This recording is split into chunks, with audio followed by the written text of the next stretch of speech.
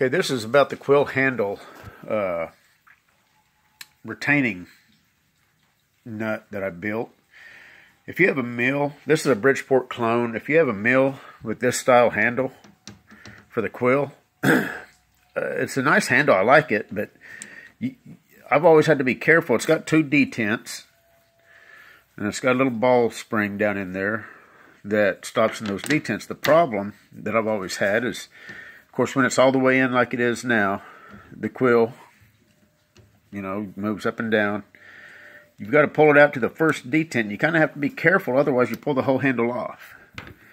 And it's always kind of been annoying to me. So if you have this style mill with this style mill handle, do yourself a favor.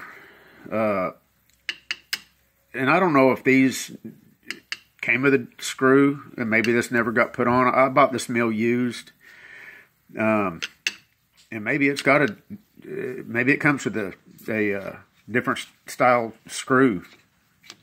But if not, do yourself a favor. Take the screw out.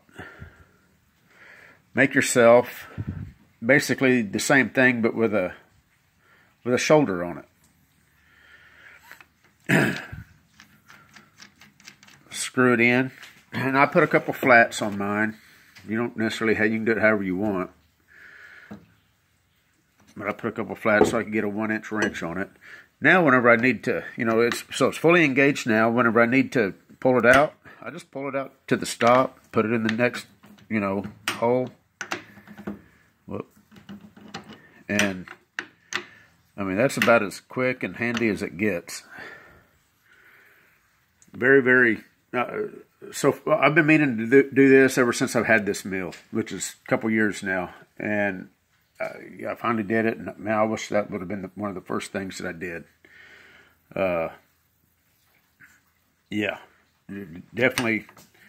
Just pull it out to the stop, push it back in. It's locked. You don't have to worry about pulling the whole thing off. If you do need to take it off for whatever reason, obviously still able to do that. But anyway, I just kind of wanted to show you my take on the fix for keeping that handle from coming completely off. That's all I got.